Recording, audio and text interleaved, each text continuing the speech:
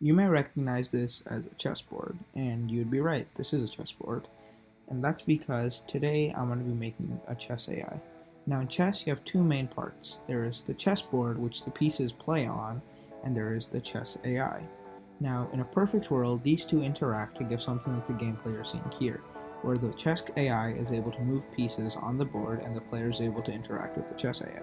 Now, this has been done thousands of times on YouTube. The difference between what I'm going to do and what's been done on YouTube is that I'm going to use something called a neural network. Neural networks are like a black box. You give them an input and they give you an output. And you train this black box to give better outputs.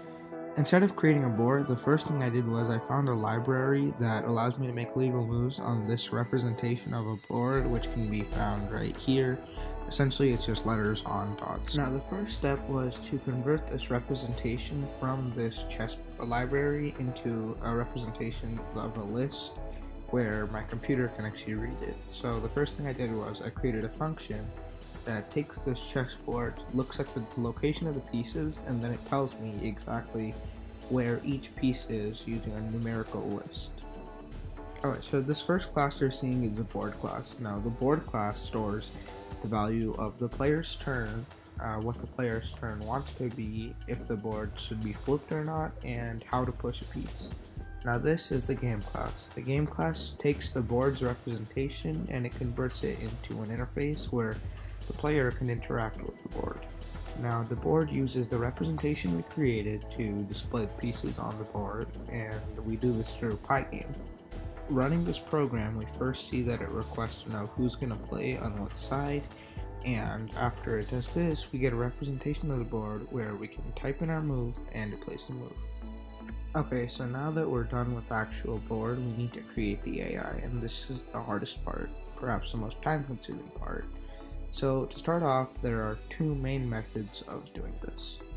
The first method is through Monte Carlo tree search. This is a tree search that uses statistics and probability to predict the best move.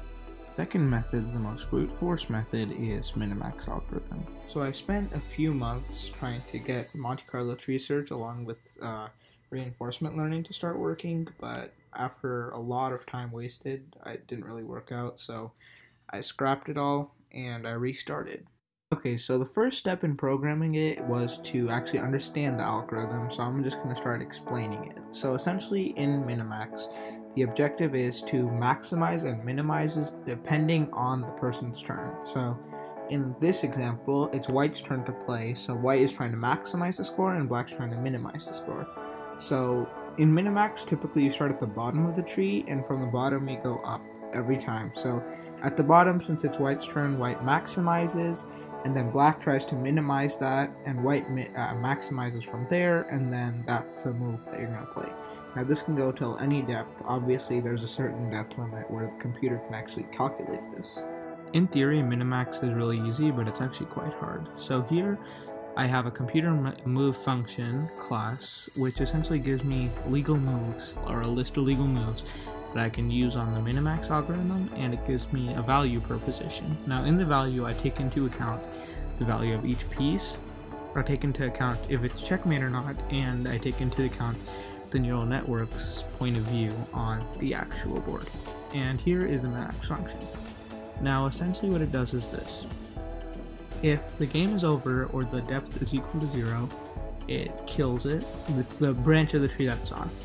And it's as it goes through and it recurs through each different board state, what it does is it calls itself and it decreases the depth by 1. So if I put a depth of 4, on the second layer it would be depth of 3, then 2, then 1, then 0. And every time it's changing the move, so it's looking for blacks minimizing or whites maximizing. And essentially that's how this function works, and then it returns the evaluation and it returns the best move. Now that I have the algorithm, in order to make sure good moves are played in the beginning, I created essentially an opening book using games played by masters. Now, this is when I started training the AI, and I know this video has already gone on with a lot of programming, so I decided to just train it and leave anything else I did outside, and I would just show you the final results. So here they are. Okay, so round 1 we start off with the Rui Lopez opening, and the computer is playing strong while it's just using an opening database, and let's see, yeah, the minute it has to get off the opening moves, it messes up, so gotta go fix that. So round 2, we start off with the same opening yet again. I have no clue why, but it always plays a Ruy Lopez. And here, the computer plays surprisingly well, even though it makes some minor mistakes. Obviously, it's never going to match up Stockfish, right, because it's the highest level. And it just made the biggest blunder I've ever seen. So I guess I'm just going to leave it here. I don't really want to work on it more, but I'd say this is a success, considering I only spent like 4 months on it, and it plays this well. I think if I spent more time training it and getting it better, it could maybe, I don't know, win against Stockfish 6 maybe?